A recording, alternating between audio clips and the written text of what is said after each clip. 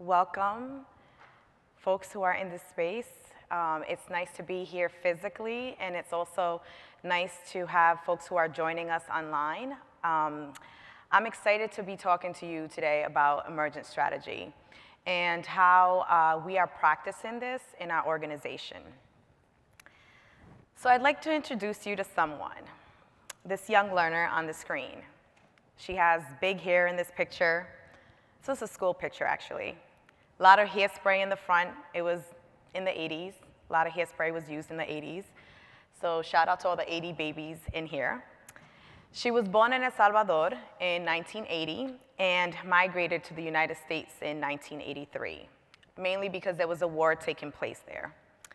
Being in a new country was challenging for her family, but like many immigrants that come to America, her family had big goals and dreams of creating new opportunities.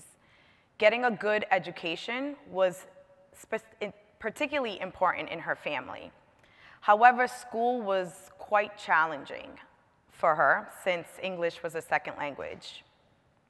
In many ways, her experiences required her to constantly adapt to new things, adapt to new spaces.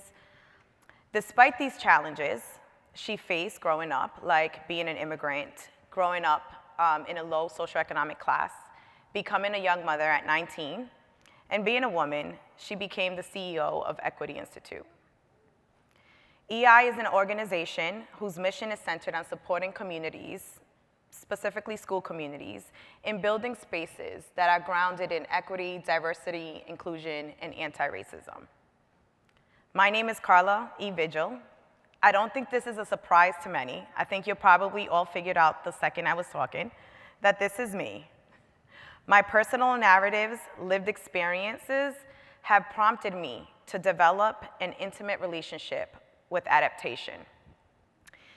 And this relationship with adaptation is intrinsically tied to how we practice the idea of emergence in our organization.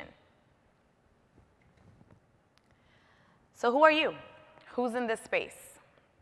I would imagine, or I want to speak actually to you all.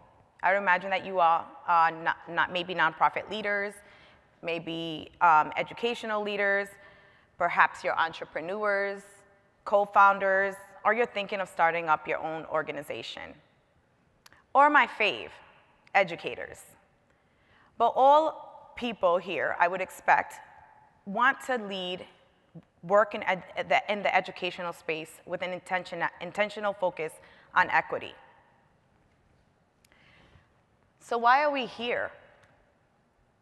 EDIA, Equity, Diversity, Inclusion, and Anti-Racism, can be seen today, specifically during this time, as controversial, political, divisive, complex, emergent. And because of this, it's generative. It's constantly changing, and the way we work with it constantly change. So you might be asking yourself, how do we respond to change? How do we practice emergence in our work? I want to talk to you about a radical approach. It's an approach about being and leading that I first discovered in the writings of Adrienne Maree Brown, who's a doula, an activist, an author, a healer, among many other things. She's influenced by the works of people like Nick Obolensky, Gracie Lee Boggs, and Octavia Butler. Additionally, university professor Henry Mitzberg has conducted significant research on the concept of emergence in organizations. For today, in our time together, I'm specifically talking about Adrienne Maree Brown's interpretation of emergent strategy and the core principles we've adopted in our work.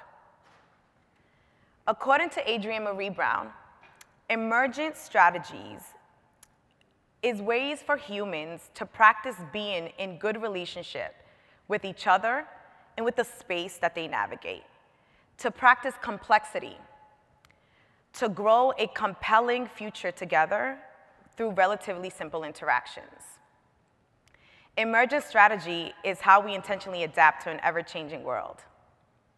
Trust me, we've all been practicing this the past 2 years. In a world of chaos that we're living in today, a world of uncertainty, constant shifting, that we're experiencing real unexpected situations, the practice of emergence has helped us work with change rather than against it. So to begin, I'm going to talk a little bit about complex systems and how it exists all around us. Emergence occurs when complex systems and patterns arise through simple interactions, or from simple interactions. I'm standing here in front of you today. I run an org that has required many simple interactions in the past 4 years, many connections of parts that have brought me where I am today. They show up, complex systems show up all around us, even here, right now, in this conference. Can you imagine how many small interactions between people had to take place to make this conference happen in the midst of a pandemic? I'm sure there were thousands of small interactions between people that were meaningful and intentional. Let's look at a few other examples. This time in nature. Complex systems exist in nature, and we get to witness this every single day. I'll give you some specific examples about how this happens in our natural worlds, and I think you can figure it out by looking at the screen. But birds, for example, they migrate together, they work to prepare a way to leave a certain place and arrive to another to survive and thrive. There are many things happening between the birds, communication, coordination, but they're aligned enough to maintain a shared direction that's cohesive enough to move them together. Another example are ants. Ants work together to move something that weighs 20 times more their body weight. But every ant relies on the work of others to produce their own work. So they're working, again, collectively to build sustainability. The last one is the mycelium, one of my favorites. A mycelium is a fungus that grows underground. It starts as a root, and then it connects with other roots to break down plant material to create healthier ecosystems. So as you can see, there are many different interactions taking place around us every single day. Adrienne Marie Brown talks about this in her book. She talks about biomimicry. And biomimicry is when we practice what we see taking place in the natural world. So replicating a design that already exists and applying it in our work. She talks about it more in a liberation kind of way, which I encourage you to, if you have a chance to read it, it's really interesting, and I believe that it helps you think about what systems can be used to solve problems that you're having with people. So how do we begin to practice emergence? We use core principles in order for us to really embody the way we shift and the way we change. The first one is we start small, because small is good and small is all. And yes, I might be a little bit biased to loving small things. I am pretty small in size, so I do think small is good and small is all. But if we practice at a small scale, we then set the pattern for the whole system, because the larger is a reflection of the small. At EI, we started about 6 years ago with no plan. Did not want to start an org. It was just 2 people that were co-founders, that were former teachers, with 2 lived experiences. Those lived experiences very much grounded in our identities, very much grounded in some marginalization, but with big ideas on how to address problems in education, especially those impacting Black, Indigenous, and people of color. We slowly grew with intentionality. We met with other groups of, other former educators in a small room and began to have a discussion on how to create space that really supports us, that allows us to innovate, that allows us to network, and allows us to lead in our work. Fast forward many years, and it's blossomed to where it is today, an organization that is thriving and growing. But also just recently, we were able to use this principle of small is good and small is all. For example, we've been grappling with this idea of remote working. We're a young org. We have about 7 employees, and we're really big on culture. And so should we go remote? Should it be hybrid? That's the question we've been asking. And truth be told, we're not really sure because we know that it's harder to build culture online. However, we decided to hire our first remote employee. Shout out to our first remote employee who's in this space, and it's from Austin, woo woo, in the back. We don't have a plan yet or a policy, but what we do have is the ability to build trust, to be in good relationship with our new team member, who we already had a number of different dinners and hung out already and had great conversations, to begin to think about what does this model look like and how do we create a culture that does embody the values and the principles that we believe in so that we can move forward in this work. So every single interaction that you engage in contributes to the whole. All the decisions you make contribute to this larger picture. We can't do small is good, small is all without being able to value trust and to move at the speed of trust with the people that you build with and the people that you serve. So the second principle I'm highlighting here is to move at the speed of trust. This is a big one. Trusting within ourselves allows us to trust in others and to build meaningful interactions that can lead to transformative change. Again, our organization was not born with deliberate planning. Intentionality, yes, we wanted to solve problems, but not so much about, we didn't have a strategic plan, we didn't have a clear vision, but instead we practiced emergence.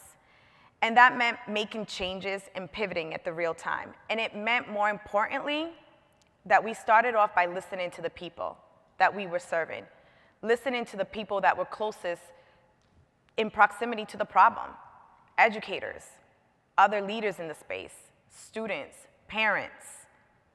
They wanted this work, they needed this work. And so we made it happen.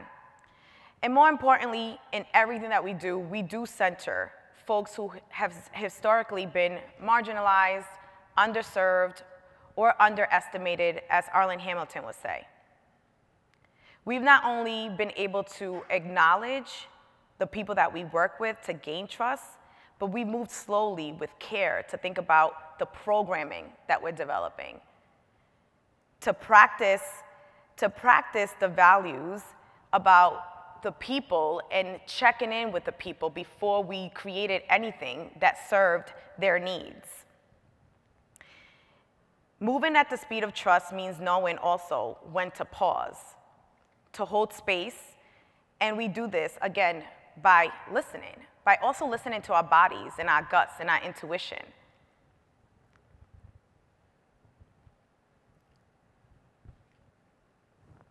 I'll go to the next one. The last principle that I want to talk about is my favorite, and it's because we practice this not only we've seen it practiced in our organization, but just really all around us. And this one is about change. So change has been the theme for the past 2 years. In pandemic years, it feels like 6 years or something like that. I don't know, time has been a blur for many of us. So this last core principle that I want to talk about is how we've been able to shift and change. Change is constant, be like water. When we first started, this was also the theme in our org. Anybody that came into the org, we said, how are you in relationship with change? Can you work with change, or do you work against it? Because we were changing everything as a startup. We didn't know what we were doing, really. I mean, that's the truth. We were building the ship as, what is it? Building the ship as you sail, something like that, right? And we were just learning. We were learning, but we were also emergent, and we were being real to ourselves, to our stories, to the stories of the people that we were serving. We were feeling it in our bodies. And, you know, we changed things from like titles to the mission, to the vision, to what colors we were using in our branding. I mean, it was a state of just constant change every single day. And this is true today. We're still changing. The pandemic has really showed us how to shift as well. And even when people haven't wanted to. Many folks don't like change, don't like new things, don't like to create new habits. And as a society, as a whole, we've all have had to learn how to be in good relationship with change. Teachers do this all the time. They make a plan, they go to the classroom. I used to do this. One kid says something or is in a bad mood or brings something from the home and enters the space, and you have to modify a whole lesson. You gotta throw it away and be able to modify what you intentionally had planned, change it so it can meet the needs of your students. I was just talking to a teacher yesterday who said, you know, she just created a lesson, went into the classroom, a fight broke out. She said, I guess my lesson today will be about violence and how to deal with your emotions. And this is real. So I bring that up because this doesn't just happen in our space of building an organization, the nonprofit space, but it really happens in several places. This ability to change and to adapt. We also, when the pandemic hit, we had gotten just some new funding from New Schools Venture Fund, and we had planned out, you know, you write a lot of proposals when you're in a nonprofit. I mean, you write proposals, you write all the priorities, all the outcomes, where you want to be in 2 years. It's very tedious. And I often say to my co-founder and my team, it's like, sometimes it means nothing because things change and you have to shift. And so we did that for this funding that we got in 2020. And pandemic hits, we were supposed to start a fellowship for teachers to help retain teachers in the classroom. And that went right out the window. And no, we had to pause for a month. And we took a month off to think, to deal with a new reality, to let it settle in, and then to redesign what a new program would look like. And thankfully, it is thriving, and we were able to start a new teacher pathway program that really supports teacher diversity in Rhode Island. So change is definitely going to happen all the time.